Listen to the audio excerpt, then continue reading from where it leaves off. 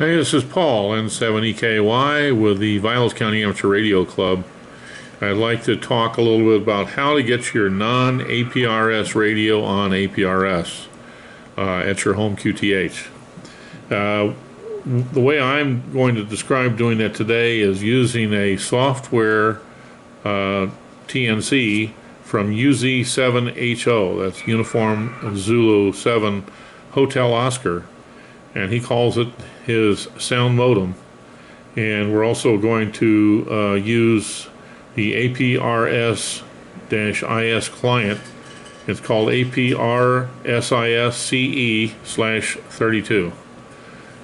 Okay, first thing we do is we make sure that we have things set up and ready to go. We've got the ICOM IC7000, which is the radio that does not have APRS capability, but it does have VHF and HF, and it's on VHF right now set for 144.390, which is, of course, the APRS VHF frequency for North America.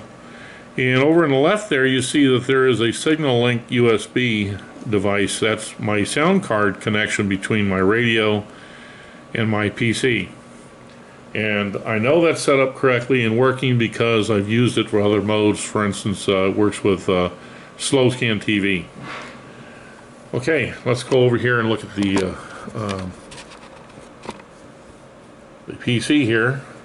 I'm at UZ7HO's website, and he did a great job on the software, in my opinion. This stuff works very, very well, and he made it free. It's free for you to download.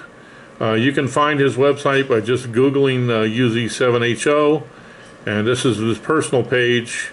You can go through this. You see that he's actually got an image of his software running with a waterfall down here in black and white. He's running 2 channels, and I run 1. But here's the files that you should download and put them into a folder on your PC. Don't put them below program files, just put them someplace else easy for you to find. Unpack them, unzip them, and read the documentation, and then go ahead and install the program. I already have it running, and so I'm not going to start from scratch, but I'm going to start it here. You'll see that it actually already is configured because it's actually bringing data in, and it will in a minute here anyway. The waterfall is running, and I gotta get this, there we go. The waterfall is running, there's some data coming in. I made the waterfall, I actually set it up to show in color, and so let's go into the settings because it's not too complicated, but you have to do it right or it's not going to work. We're going to go to the modems first, and we're going to select the VHF AX25 1200 baud modems, and everything else is pretty much default, or it's checked default. I do have non-AX25 filters checked, and everything else is default, so that part of it's pretty easy. You must have the correct modems or selected, or it's not going to work properly. Settings again, and this time we're going to go to devices, and this is where we pick our sound card devices. They've got to be the right ones. I have like 3 or 4 different audio devices on this particular PC, and so I just have to make sure I get the right ones, and you need to do that input and output. If they're correct, it's going to work. If not, then you're not going to get your signal from your PC to your PC from your radio. I use the color waterfall. For this particular instance here, I'm using 11,025 for sampling rates for transmit and receive. I found that works for me very well, and I'm using the HEWPE server port of 8,000, and that's enabled, but the KISS server port is not enabled. If you're using a SignaLink USB, you do not need a serial port or anything to key the transmitter. That's done through the SignaLink USB. Okay, so we're going to click OK. The other thing I want to draw your attention to is up here at the top, and that has to be, you're going to have to fidget with this a little bit. I think out of the box it comes to 425 or something like that, but I had to set mine up to 1700 before it would actually hear the signal above the noise. And actually that's what he has set on his website too. So I probably should have looked at that before I started fidgeting around, but anyway, this works just fine. It's picking up traffic. So we'll get this down here. Now let's bring this thing over. This is where we can pick up APRS-IS CE/32. You can actually do a search on the web for APRS-IS CE32 download, and it'll bring you to this this web page, which is a wiki.com/downloads, and this is where you get it. You can download the appropriate version depending on the platform you're on. It will run on different platforms. And you do have to click on the passcode flash here. Give your call sign, your email address, and I can't remember what else. But anyway, they will email you a passcode, which you're going to need. And it's not a big deal. You'll get it in a day or two or something, so you'll be good. So once you've downloaded that and you're going to install it, I've already got it installed here, but let's go through this a little bit. When you first bring it up, it's going to have a map of the world. It's going to have a big circle around the map of the world. And what you need to do is you need to move around until you find your location in the world.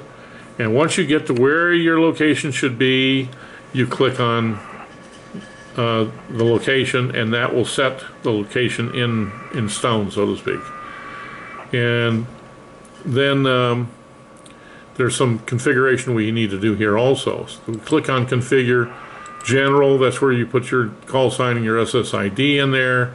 Everything else is pretty much the way it should be. Confirm on close and restart on about. I also click those. Configure, and now we get to the ports. This is critical. You're going to have to set up a new port. I'm not going to do it again now, but I'll show you how it's configured. This one is going to be AGW, because that's what we are transmitting from the modem, the soft modem. You choose AGW, you name it anything you want, you click on create, and it'll come up and ask you whether it should be, what type of port. You're going to choose TCP/IP. And then we go back down here again. Let's choose one that I actually created here.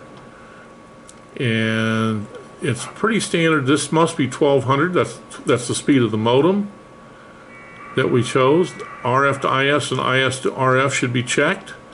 I enabled these other features. Make sure they're enabled. Okay, and then when you are finished with that, click on Device. And this is absolutely critical here. This is a loopback IP address. And this should be 127.0.0.1, and the port, of course, should be 8000 because that's what's being transmitted from the software TNC. You click OK, click Accept, and if you look over here in the corner, you see that I'm already picking up stations, and if we're going to test this to see if it's working correctly, there is a transmit button up here, and I'm going to click on that, and it works properly. And I'm going to show you what happens when I click on it. Let's go back to the radio and the watt meter and the SignaLink. I'm going to click on the transmit button again. There you go. So we're transmitting, we're receiving on APRS, and it didn't really cost us anything other than the fact that we already had the equipment and the sound cards set up correctly. It was just a matter of downloading and configuring two programs, the TNC and the GUI here. So that's all we have for now, and I hope that you have success with this. And Yeah, you don't have to spend a fortune to buy a new radio just to go on APRS. This is N7EKY with the Viles County Amateur Radio Club. Thanks for watching.